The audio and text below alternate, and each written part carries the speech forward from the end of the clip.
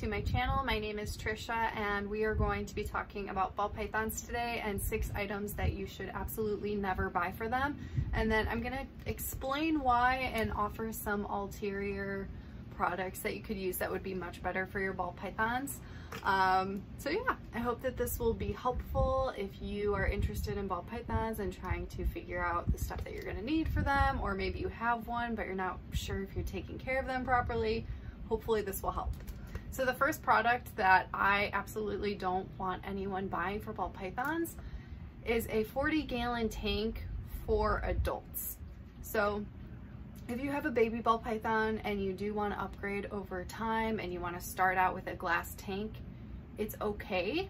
I don't recommend it because glass tanks can typically make the snake feel very exposed and stressed out, and it can lead to a ball python that's not going to be eating well. So ball pythons are picky already as it is, so you don't want to be making it any more difficult than it has to be.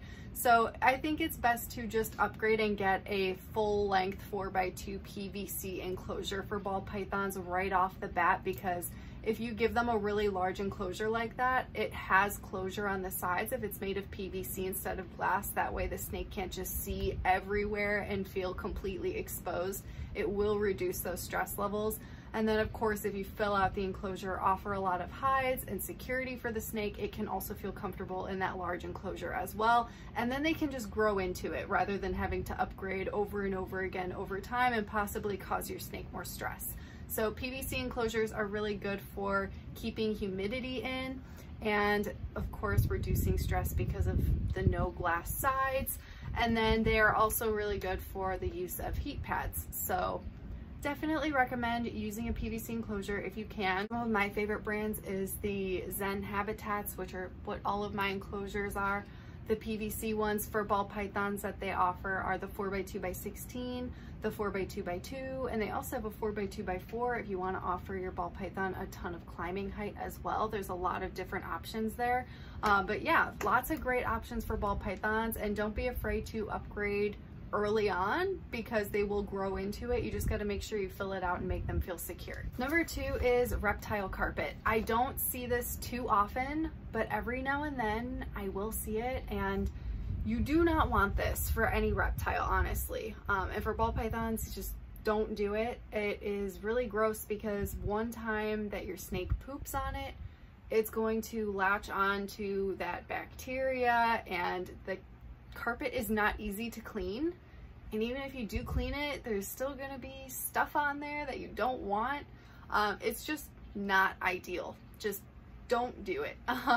The best thing to do is go with a substrate that can hold in humidity. I see a lot of people using Aspen for them as well. I typically don't recommend that because you cannot moisten that up. If you spray Aspen, it will just get moldy and disgusting and become a bacteria-ridden enclosure that is not healthy for your animal. So the best thing to do is go with some type of substrate that has a cocoa husk to it. You can also mix in like Repti bark. You can put leaf litter in there, moss, all of those good things. Anything that can hold and retain moisture for your ball python, especially during shedding, because they will need that spike in humidity every time they're going to be going into shed in order to get all of it off properly. Number 3 is kind of similar to the reptile carpet, and it is fake plants that are made of fabric. So it is the same exact concept of the reptile carpet, where if it gets wet and dirty and there's poop on it, whatever the case is, the fabric will just latch onto that until the end of time. It will be disgusting forever. It's not easy to clean. So if you do want to use fake plants, please go and use something that's made of plastic, which is far easier to clean and will not latch onto all that disgusting bacteria. And then another option would be to just use live plants. If you're going to use live plants, just make sure that there aren't any pesticides or chemicals on it. If you get it from a place like Home Depot or Lowe's where you're not sure, just rinse it off really, really well, and also root the plant so that way those little fertilizers, those little like white pebbles aren't in the soil as well, because that can also be toxic to animals. But lots of great options. Live plants will offer more humidity for a ball python, whereas the plastic plants won't really increase humidity, but either way plants will make your snake feel more secure because you're going to be using it as foliage to fill out that enclosure, and they can use it to hide in, so it makes them feel safe. So plants are very necessary. Just don't use the fabric plants because they will get gross over time and it's not going to be a healthy environment for your snake. Number 4 is really small water bowls. I feel like I've never covered this before and I've never really heard of anyone else mentioning this. I have seen it a time or two. And the thing is, if you have a large ball python and then a really tiny little water dish for them to drink out of, it can work for hydration. However, a lot of ball pythons or snakes in general like to soak in the water, especially before shed. It really helps them to get their shed off. So if your snake isn't able to fully submerge in the water bowl, I feel like they're missing out. It's a component that should be in every ball python or snake enclosure, in my opinion, because it really does help them with shed. And it also can be a form of enrichment. If they want to go in there and soak whatever, let them do it. It's better to have the option rather to not have the option. So just don't put, like, you also don't want a like water bowl that's like overly large and you're worried that your snake could potentially drown in it. I've never seen an instance like that, but I figured I would mention it just in case. But I have seen some water bowls that just look way too small and it's not big enough for the snake to be able to soak in. So soaking is very important for them and you want to make sure that you can add that to the setup as well. Number 5 is the dreaded heat rock. Don't see this happen too often, but people do still bring it up and they still use them and they're still sold, unfortunately. These things are not regulated and they are not safe, and they are known to not only kill reptiles, but really cause damage and burns. So you obviously don't want to hurt your animal and give them a product like this that could hurt them. So just stay away from heat rocks entirely, because I don't know why they are still sold. It is very frustrating. And number 6 are red lights or night lights. So I see this a lot with ball pythons and a ton of other reptiles.